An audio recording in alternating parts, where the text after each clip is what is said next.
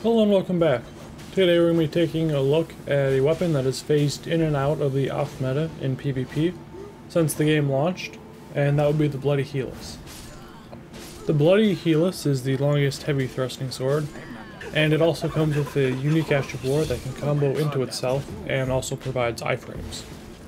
Heavy thrusting swords used to be off meta due to the jumping light attack comboing into a second light attack, meaning that they could play quite aggressive.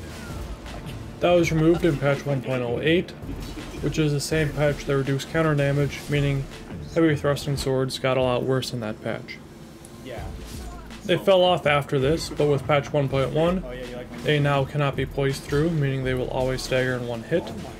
Before they could, meaning that despite being an aggressive setup, you would still have to play kind of passive since you couldn't actually aggress very well. Bloody Helice specifically was also affected by the bleed nerf in patch 1.04, reducing the combos it had from proccing blood loss.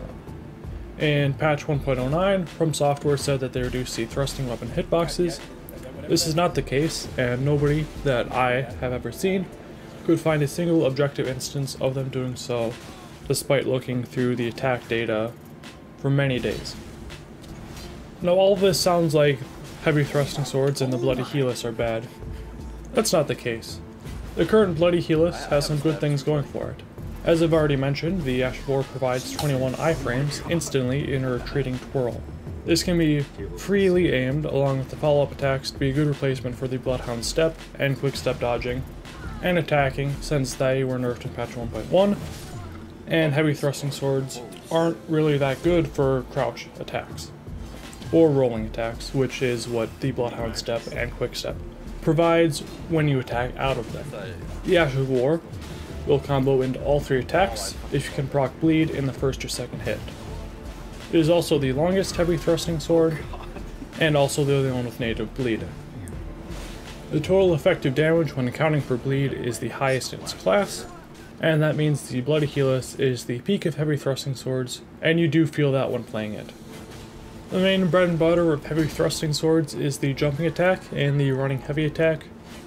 The jumping attack is quite good when free aiming because you have a greater ability to position yourself as opposed to all of its other attacks. As well as it can sometimes combo into a second R1, specifically when the bleed effect procs, because that does provide a little bit more of a stun. So you can combo into a second light attack. No other heavy thrusting sword gets this, unless if you infuse with bleed. The running heavy attack is a very long range attack, however, it doesn't have that good of tracking, so you have to be careful of people strafing it and punishing the recovery of it. It is very good for chase downs, however it doesn't really have that much use anywhere else. The jumping attack is just better for neutral. For my build, I, of course, have 60 vigor, as that is the vigor soft cap. I have 20 endurance to get to 109 poise without fat rolling. I have 12 strength and 29 dexterity to provide optimal scaling for the Bloody Helice. 55 arcane is not reaching any soft caps, but it does provide optimal damage for the Bloody Helice. And I tested this using Slugbot, which you can find in a write-up on how to use it in the build guide document in the description.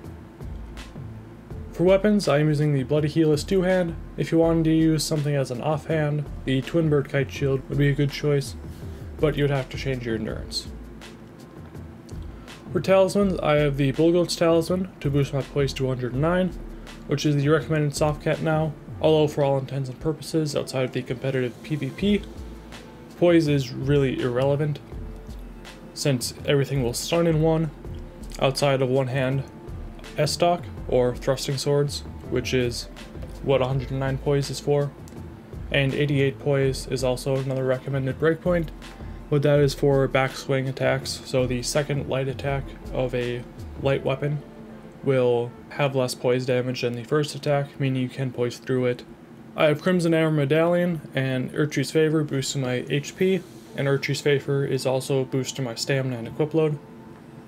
For the final talisman, I am using Greyjar's Arsenal for the equip load since reaching 109 poise takes a lot of investment.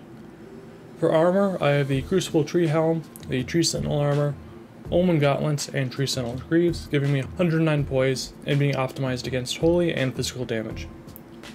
For the Crystal Tears and Great Rune, I am using the standard PvP setup, which is Morgoth's Great Rune for the extra 25% HP, Crimson Bubble Tear for the HP regained when you reach low HP, and the Opline Heart Tear, which gives 10% damage negation, increasing my survivability.